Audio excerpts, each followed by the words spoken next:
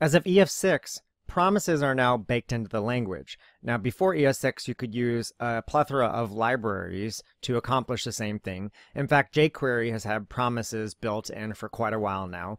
But now we have a standard in place that allows us to leverage a consistent API for promises. And actually, it's a standard that's backwards compatible as well.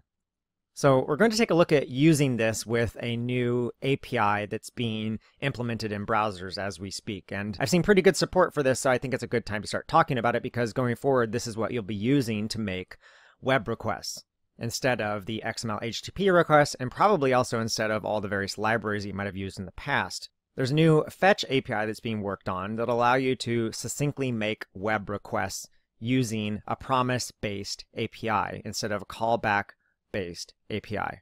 Or I should say, instead of a purely callback-based API, as promises still work with callbacks, but just in a little bit different way. So this is what we're going to take a look at first. Just by using it, it's a pretty intuitive API, so I want you to get a feel for it, and then we're going to reverse the process and break this down and find out how it works, as well as find out how promises work in the process. And again, keep in mind, our goal here is just to start being able to write asynchronous code that's much more easy to reason about and understand, as opposed to callback-based code like we saw before that can get very convoluted very quickly.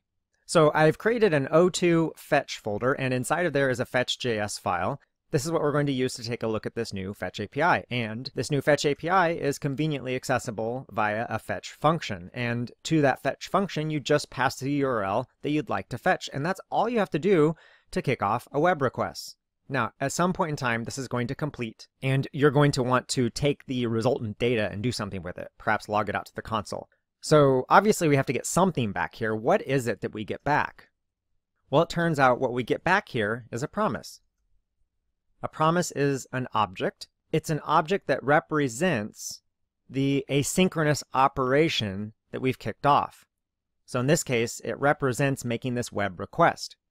Now, one of the neat things about promises is that there's a then function that allows us to pass a callback. So we're still using callbacks here. It's a function that will be invoked later on. So exactly what you're used to, it's just been detached now from being passed to the original function, or maybe being specific to an XML HTTP request.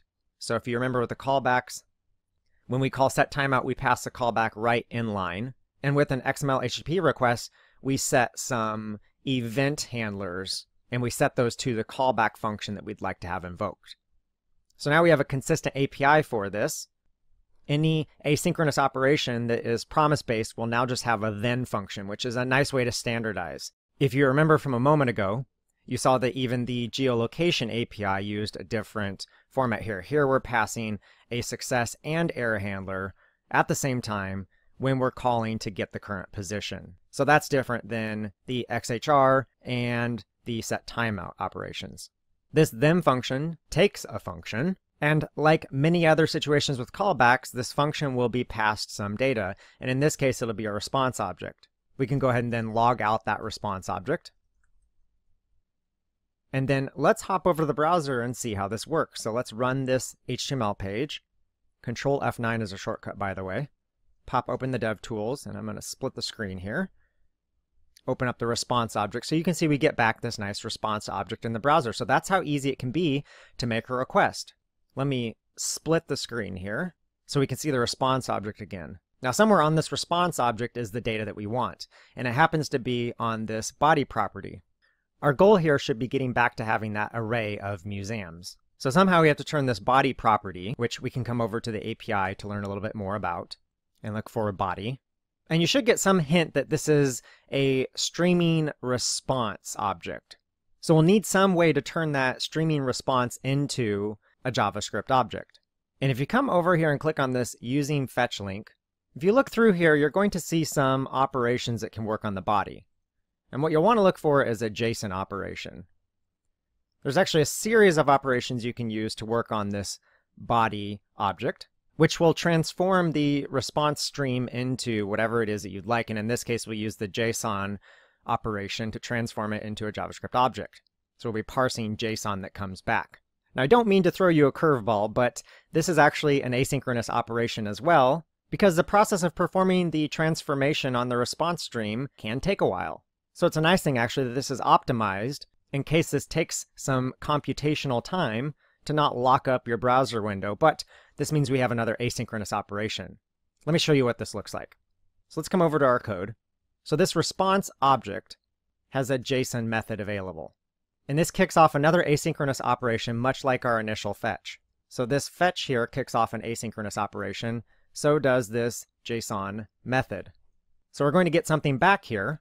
And can you take a guess at what it is that we might get back? Well, it turns out to be another promise. So let's go ahead and create a variable to capture that. And let's call this the parse promise, so the promise that represents the result of parsing. And let's rename this other one to the request promise. So now, what is it that you think we'll have to do to get access to the resultant JavaScript object after the parsing is complete? Well, we need to chain a call here to then, and we'll get something back here, and this will be our museums array. And then we could come up inside of here, and we could log out the museums. Let's clean that up, come back to the browser, let's close some of these windows, and let's reload here. If this warning pops up about authorization, then follow along with changing this setting. I'll show you here in a minute to get this to stop popping up.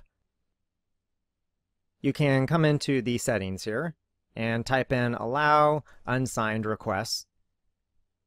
You'll be popped into the debugger settings, and just check this box here to allow unsigned requests with the debugger, and that message should go away then. Okay, so we've got our response and our array of objects. So it looks like we're actually parsing things out here now. So we now have replicated the behavior of our callback-based code. And let's split the screen here and take a look at that.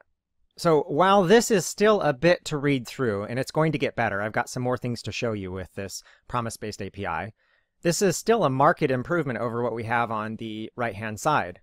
There's actually two asynchronous operations here that are replacing what we have here. And it's already fewer lines of code, even though there are two asynchronous operations, whereas on the right-hand side, there's only one.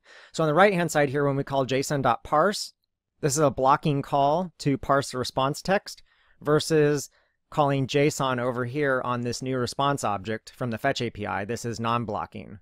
So that's the difference, and that's why we have the second call here. The nice thing is, though, in this new version, this is non-blocking, so if this takes a while, we don't lock up the UI as a result, whereas this could lock up the UI on the right-hand side. So this is an introduction to the Promise API, though. Join me in the next video where we clean this up even further, taking advantage of other new aspects of promises.